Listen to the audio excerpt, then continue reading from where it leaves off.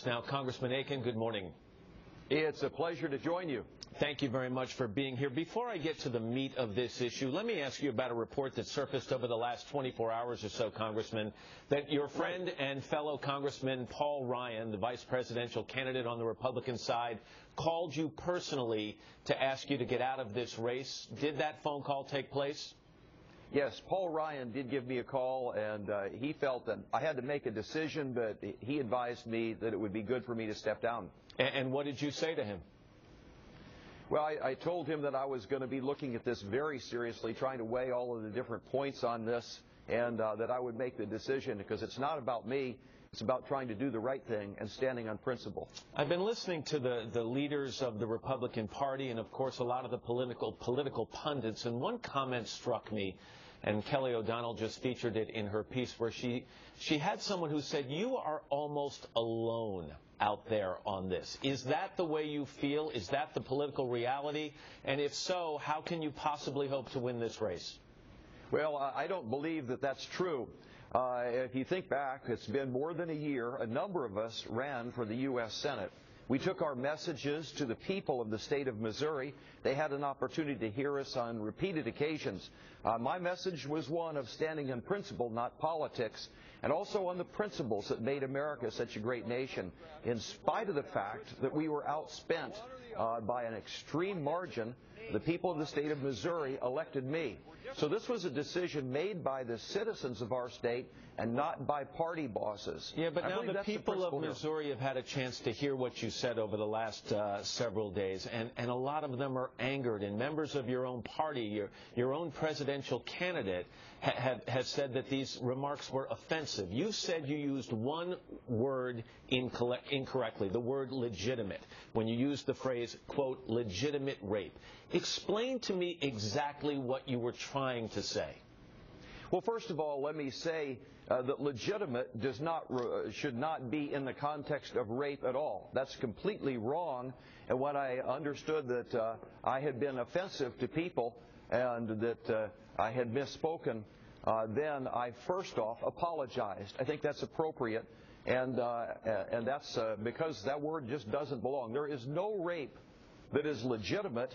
It's a heinous crime, one of the most serious, and I understand that the victims are harmed for a long time, and I take that very seriously.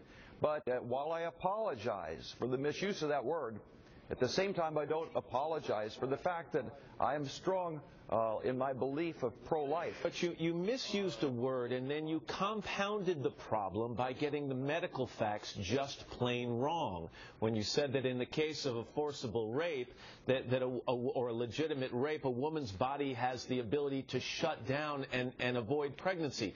That's just not true. That's correct. That's not true. I was misinformed, and I recognize that. So if you find it hard to articulate your ideas on a sensitive issue like this, and then you get the medical facts just plain wrong, why should you go to the Senate and represent your state in debates over some of these very same issues? Well, the fact of the matter is that I think that anybody who is doing a lot of public speaking can make a mistake. The people of my state didn't elect somebody who was perfect. They knew I wasn't perfect.